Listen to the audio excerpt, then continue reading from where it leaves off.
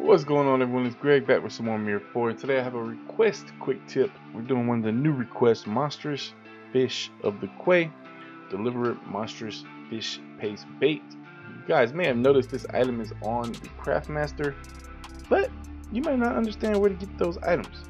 So that's what I'm here for. I'm gonna go ahead and accept this request, and then we're gonna go all the way back to the beginning, back in Peach Blossom Valley.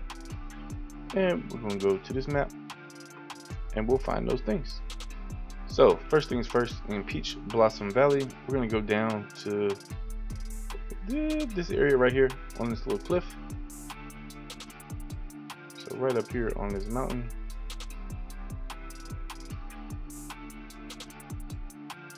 And boom.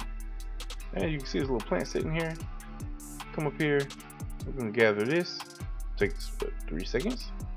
And we're going to loot Sky Palace. It's one of the items that we need to craft.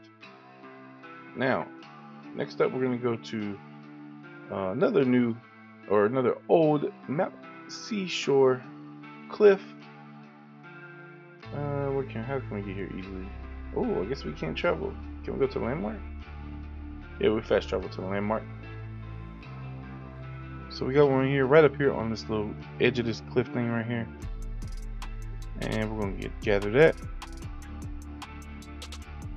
And it's going to give us our sesame leaf. And we should only need one of each. So let's go back to the Craftmaster in Spiritual Center. Then at the Craftmaster, we're going to go to Sundry. We need to craft the monstrous fish paste bait. So again, we got our sesame leaf and our Sky Palace. And we're gonna do just one of these. It should be all we need, and then we need to deliver it.